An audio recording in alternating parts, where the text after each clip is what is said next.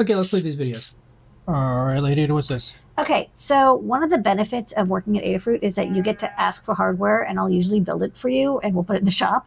So one of our Adafruit IO devs asked, "Hey, they want to wire up DS18B20 temperature sensors, but they want to wire up a bunch of them for quick testing with like a plug-and-play system similar to Stemma QT."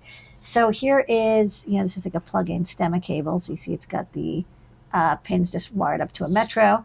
And then you can chain these boards together. So here's like one, and then here's another one, and then there's like a third one. And then the fourth one actually has like a cabled version of the DS18B20. And each one of these has a screw terminal block so you can easily attach and detach.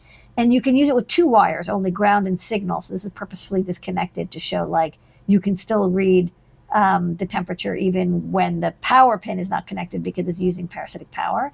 A little red LED that's buffered here so you know when signal is going through. And then on my serial monitor, you can see all the temperature data coming through. So yeah, about 25 degrees Celsius for all of them, room temperature. All of them are working. So a little handy solder-free way to quickly wire up lots of DS18B20s. Coming soon to the Adafruit shop. Lady, what is this? Okay.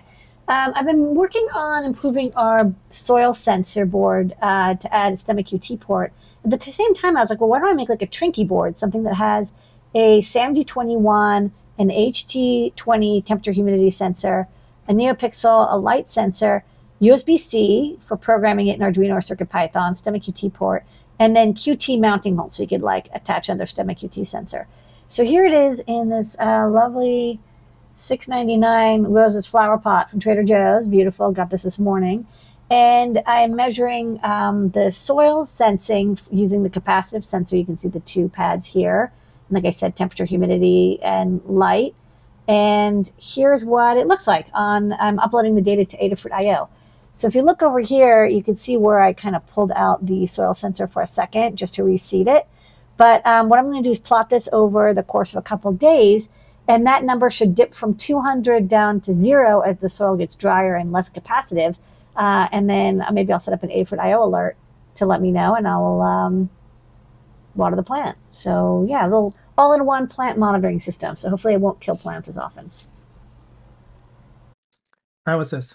I needed a quick way to like disable data lines or the power pin or the ground pin on a USB connection. And I was like kind of DIYing it with a cable. But then I was like, oh, maybe I should make a little board that has like little slide switches. And so I made a board that has little slide switches so I can like quickly disable any of the connections. Okay, next up.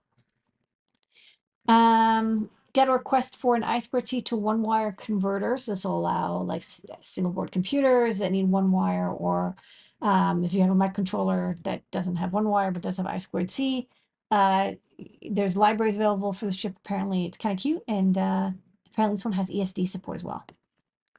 Okay. Or protection. I had a request for like a easily mountable NeoPixel LED that had like mounting holes and didn't require any soldering. So this version has JST SH connectors on the bottom, like little tiny connectors. It's not going to be inexpensive, but if you only have to mount a couple LEDs and you don't want to do any soldering, you just want like something plug and play, so you can like easily remove and replace them if necessary. I think this could be a good design. All right, and that is top secret. Yay!